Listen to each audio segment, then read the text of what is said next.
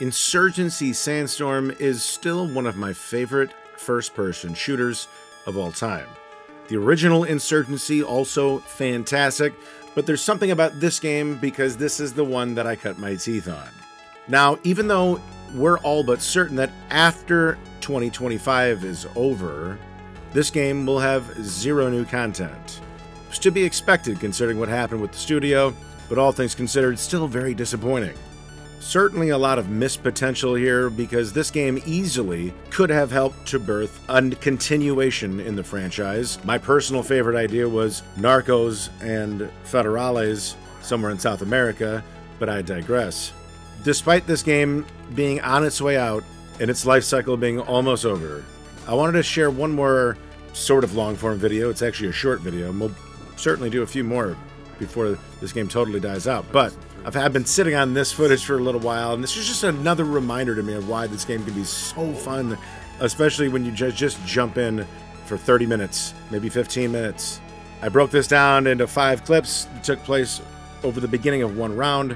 We went 19-2 to start the game, hadn't played it in months, and we're able to jump right in and just dominate for a little while. It's that kind of game you can do that with. It's one of these tactical, realistic style games that doesn't also require you to understand all of the ins and outs of every single game mechanic in order for you to play it even remotely competently. Hope you guys enjoyed this video. I'm your older than average gamer.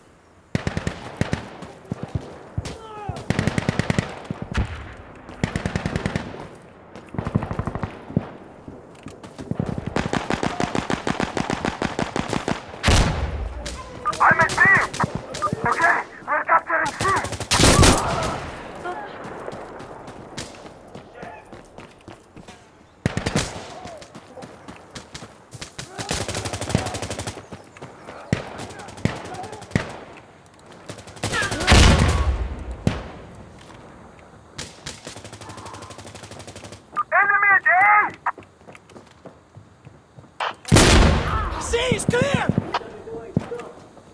Alright, good! We captured B!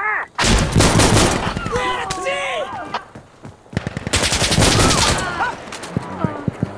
Captured A! Left, they're on C! Alright, I'm on A!